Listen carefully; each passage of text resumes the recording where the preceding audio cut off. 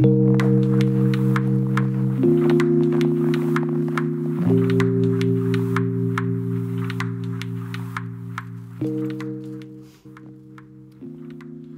everybody, here we are again for Awesome Ottawa Files. This will be episode 3.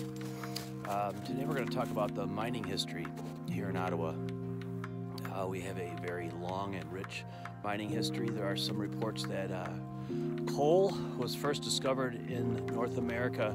I have to add on my own by the white man. I'm sure the Indians had found coal before us, but they say that coal was first discovered by the white man right here in Ottawa. And I'm going to show you right now a little example of that.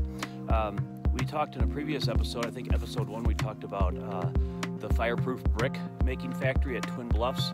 We'll talk more about that in another episode also, but they made bricks here in Ottawa because we had the rich clay, the good quality clay, so that they built the kilns, they could make the bricks. And basically where that came from was this layer right here. Fall down.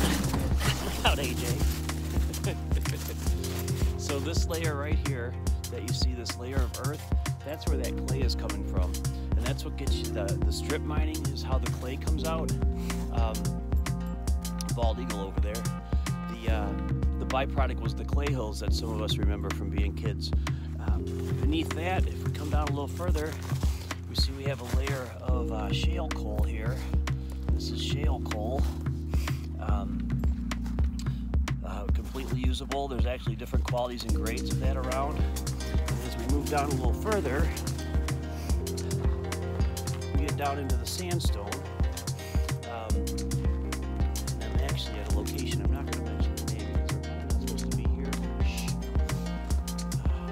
But this is a great example of, we've got our sandstone mining there, and behind me there's a layer of the shale coal, and above that is the clay. So we've got the clay for the bricks, the shale coal for burning and heat, and then the sandstone for making all the glass that all the factories made around here. Beautiful area. That's it for episode, where are we at? 4. Stay tuned. Thank you very much. We have gift certificates available as I keep tagging Awesome Ottawa Tours. We have gift certificates. Of course, we have that one option, the gift package that also comes with a authentic 3x5 nylon City of Ottawa flag. It's